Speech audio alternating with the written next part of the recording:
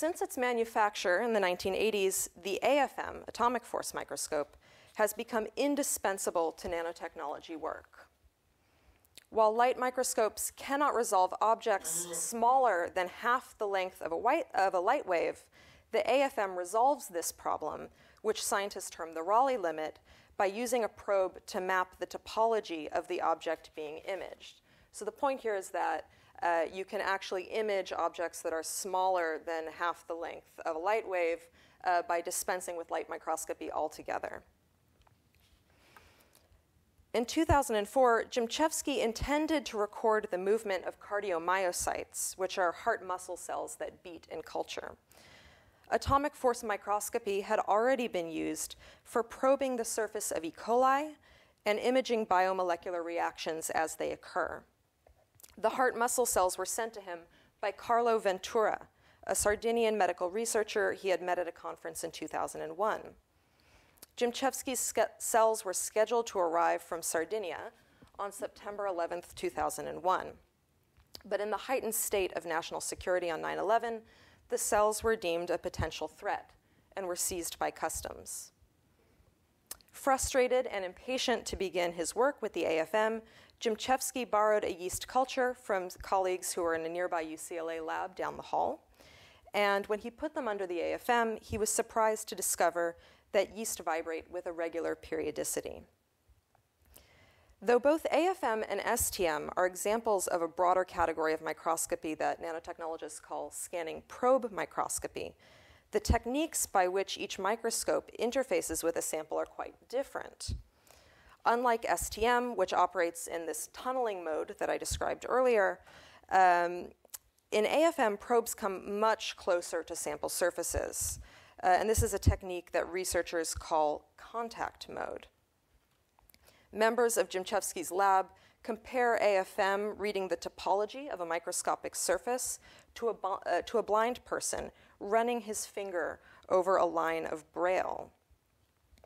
Borrowing Thomas Kuhn's phrasing, Gimzewski called the shift from light microscopy to probe microscopy a major paradigm shift.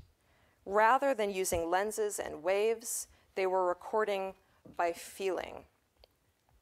And just to explain the difference between scanning tunneling microscopy and atomic force microscopy, like I said, here the probe is coming much closer to the surface of the sample, and it's actually running in raster fashion over the sample.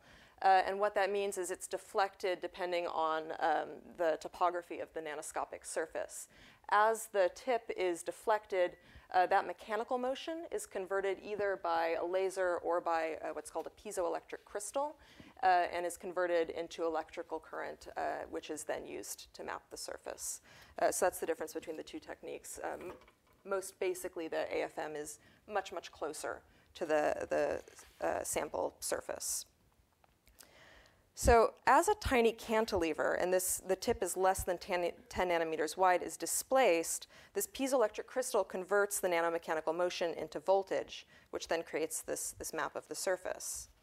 But the difference that Gimzewski made was, instead of dragging the probe over the surface of the sample, he and his graduate student, whose name was Andrew Pelling, held the AFM probe stationary on the surface of the yeast cell, so that the oscillations of the cell wall could themselves be traced. And this is the technique that Gimzewski named Sonocytology, which he compares to using your finger to feel a pulse.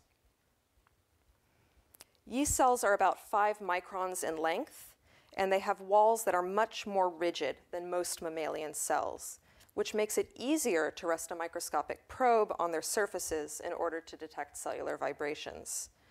So most eukaryotic cells are much softer than that.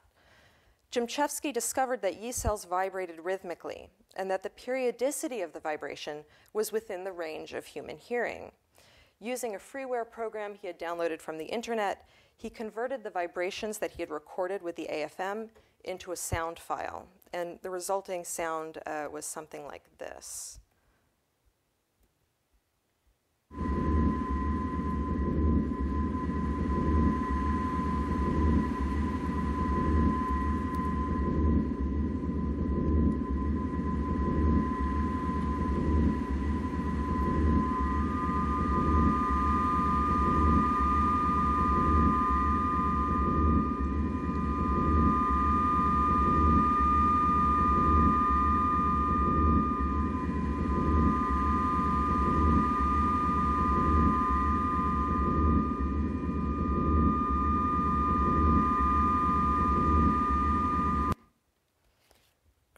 that goes on for much longer.